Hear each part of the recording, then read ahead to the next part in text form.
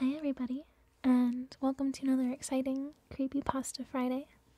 Today I have an exciting news story to share with you guys. This is from KittyKatGaming, and the story is called Simply Just Love. And there's no author, so I have no one to credit for you guys. But if you know who wrote this, maybe leave it in the description down below. But I'm gonna go ahead and get started. This is not meant to scare anyone. Calling it a creepy story would be a bit of an insult because it isn't one. This is an expression of gratitude toward a friend who was always there for me. He watched over me as I was growing up and was the best friend any kid could have had. Even if I didn't recognize it at the time, he was always there, even though I couldn't see him, and he was always acting in my best interest, even if I couldn't understand. I like to take some time to share with our story, because if you're lucky, you might have a friend like this too. I think I should let you know. I'm going to read you his first letter. In May of 2010, I bought a new computer and took my old one to the shop to have everything backed up.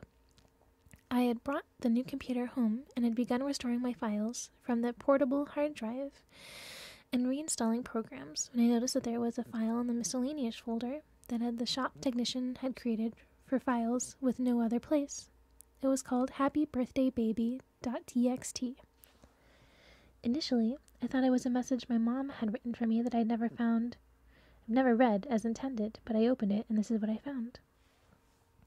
You might find this one day, and I'm not great at this computer stuff, but I'd watched you tinkering with this machine lately, and I think I know how to save this so that you'll find it. Seeing as it's time for me to go, I wanted to leave you this little last message. I know you never met your father, but to me, he was Colonel Marcus Andrew Stadfield, as I'm sure your mother told you.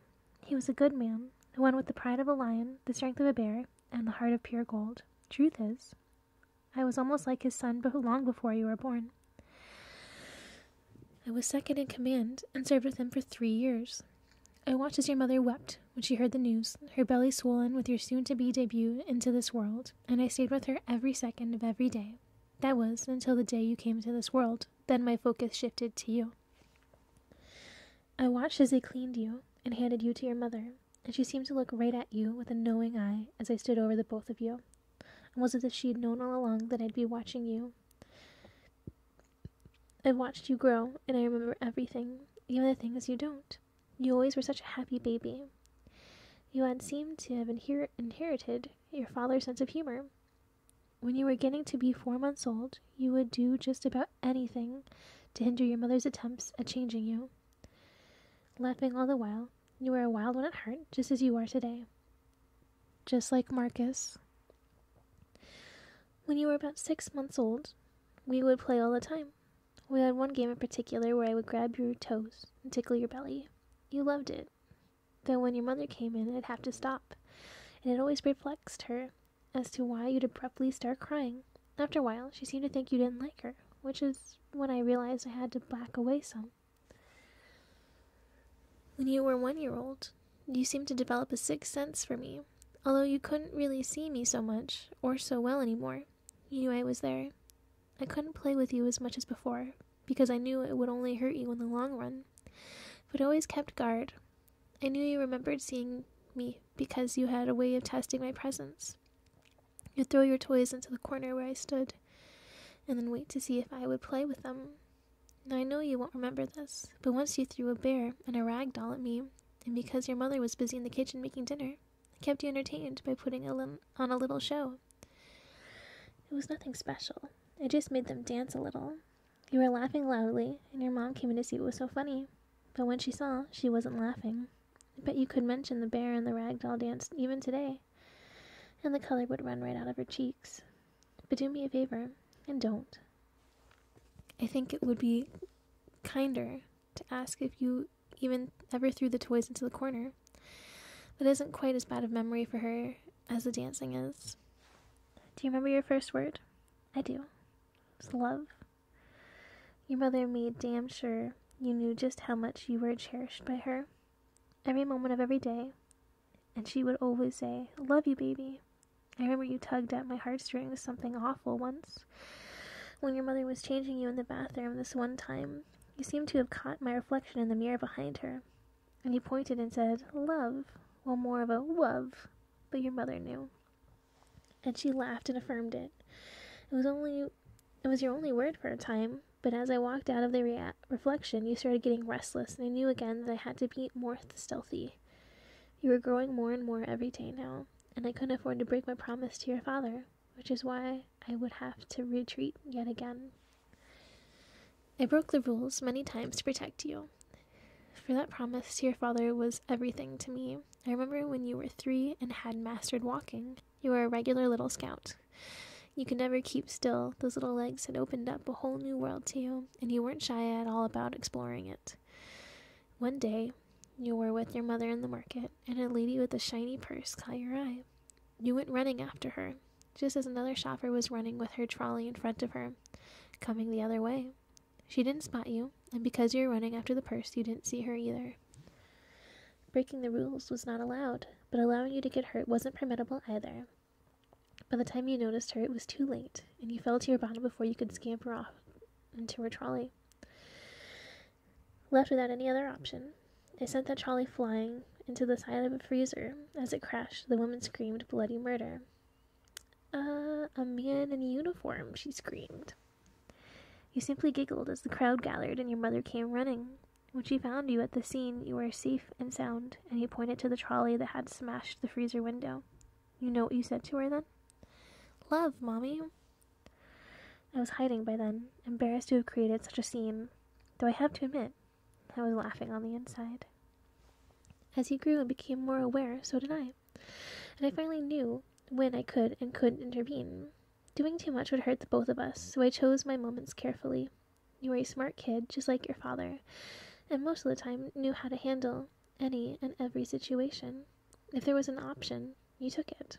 Though I slipped up a few times as you were growing up, I do think I did well to keep an eye on you. It was just the little things to make your life a bit easier. Things you probably won't remember, like putting your piano music sheets into your bag at night, turning off your television when you fell asleep, pulling the sheets over you on the colder nights, sorting your drawers, setting your alarm clock, closing your windows and doors. You caught me doing one or two of these things a few times, and I want to take the time now to apologize for scaring you. This one time, you were doing your homework and fell asleep at your desk, so I filled in all the answers for your math quiz. You'd made such a fuss to your mother earlier about how strict the teacher was about your homework, and I knew you knew the answers anyways. But you suspected more than ever when you woke up and found the whole half a sheet you had left incomplete was done. You were older and had forgotten that we were friends. Things you saw in the media about ghosts scared you, and you had every right to be afraid. I just wanted to say I'm sorry. I never meant to make you cry. If I had only ever taken a little extra care, you'd never have known. I just wanted to keep you safe and happy. As you matured, you began to take form as a little lady, and as such, you began to know the evil of men. Though you had your wits about you, you were always taking stupid risks, and watching over you became a little more of a worry for me. Gradually, I had to expose myself more and more. Most memorably, that night the no-good boy you brought home started putting the moves on you. Your mother was at work. He was only after one thing, and although I know it wasn't my place to choose for you, you were still only a baby girl, just 15 years old. As he got on top of you and started undressing you, took off his top and began whispering those sweet nothings, your face said it all. You were scared, and when you told him to stop, and he wouldn't, and when you pushed him away, and he got angry, when he struck you and finally tried to put his hand up your skirt, and all the evil I kept inside of me broke free at that moment and was something I couldn't control. My rage boiled over as I began to growl, the lights flickering, the TV volume raising, the doors and windows crashing open and shut. The keys on your piano began to rattle with your father's roar. I yelled, "Get out of the house, boy." He ran out of that room, and you tried to follow, but I slammed that door in your face and wouldn't let the handle go until your mother pulled into the driveway. I'm so sorry, kid. That whole thing traumatized you for a while. You became more frightened of me than ever, having such an experience. I knew from then on, in spite of how much I loved you, we could never be friends, not even after what I had done. Some nights you used to sit awake late into the evening, watching for me, and I'd have to sit in the darkest corner, looking right back at you, unable to reassure you that I wasn't there to cause you harm. You used to scream, "I hate you, get out, leave me alone," and just as you used to do as a toddler, you would throw things into my corner, only instead of toys for me to play with, this time it was heavy books, CD cases, anything you get your hands on to get me to move. You used to sit in your bed, watching the corner. I always felt terrible about what I did. I'd almost broken that promise to your father, but more importantly, I'd almost broken the personal promise I'd made to you. It was like that until the night you tried to make peace with me. The night you sat up in your bed and you said, "If you're here, I'm sorry. You're only trying to stop him." I wanted to say something, but I couldn't, even as you shuffled around nervously and called, "You're here, right? Could you show me a sign?" I wanted so badly to show you something. Anything. I was there to show I was there, and that I'd heard that, but feared that you would lose it if I did. I kept silent and just nodded, in that dark corner where you couldn't see me. You have to know, I was never mad at you. You were just a little girl, and that little prick tipped me over the edge. Promise me you'll never do anything like that again, won't you? It's your 18th birthday today, which is exactly why I'm writing this to you. I want to wish you a happy birthday. I'm sure your dad's getting sick of keeping that bar stool open for me. Live a good life. Try not to forget about me. I know you turned out great. Your father would be so proud of you. This letter is my present to you. And don't you worry about the spooky corner anymore. My final order is complete. I don't know about you, but I think this trooper deserves a drink. You sure were a handful. If you find this one day, try calling out to me.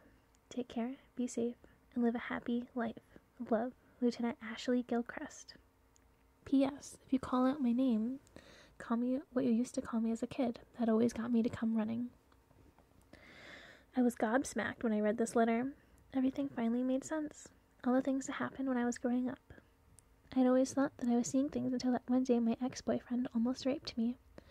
I'll be sure to admit that I was scared of him, but I didn't understand what he was, why he was there, or what he was after. But now I see that I had it all wrong. A few days after reading the letter, I asked my mom a few questions about the spooky things that had happened when I was growing up. She was very nonchalant about the whole thing, until I mentioned what happened in the market. There she stood, stopped cleaning, set down her cloth, and turned to me and smiled. "You always had a guardian angel watching over you, honey. I don't know if it was your father or not, but who or whatever it was, it made sure nothing bad ever really happened to you." As she turned around and began cleaning the dishes, she asked, "So I guess you met it then, right? Your spirit friend?" "Not exactly. He left something for me. I went upstairs, brought my laptop down, and showed her the letter on my computer. My mother was crying by the time she finished, and she told me all about my dad's friend. He was a kind boy. Mark brought him home one evening to meet me, and he had certain things about him. The man was as loyal as a dog to your father.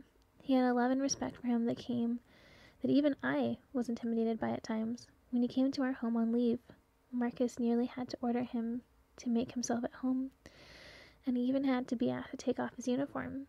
He looked up to Marcus almost like a boy looks up to his father. I don't really know his background, but I remember your father telling me that he was a good drinking partner, a fine soldier, and an invaluable friend." She took a deep breath and choked back a few tears before continuing on. "They found that poor boy and your father all alone in a building that had been overrun by the enemy. They had been out on recon, and their team got separated when they came under fire. The rest of the boys on your father's team survived, but those two weren't so lucky. The way they found them was peculiar." She swallowed heavily, looking at me right in the eye, and said, "The boy was found on top of your father, riddled with bullets. He was shielding him right up until the moment he died. He could have gotten away, but he refused to leave your father's side." With that, we both burst into tears. Love. That's exactly what he was. He was a guardian. I never had any reason to be afraid of him, and I had given anything just to tell him I was sorry and that I loved him back. I had no right to have done all of those terrible things I did to him at the end. I realized that he loved my father so much not even death could keep him from what he'd promised, he'd mentioned in the letter. When I asked what the promise was, my mother looked at me with tears in her eyes and said, "It was made in this very house where they were setting up your room. It was just, no matter what happens, promise me you'll watch over my daughter."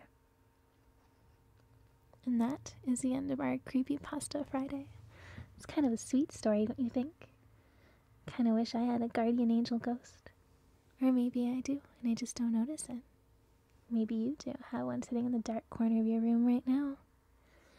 If you like this story, let me know down below. And if you have one you'd like to see me read next, leave me a comment about it. And I'll see you guys all next time. Bye, everybody.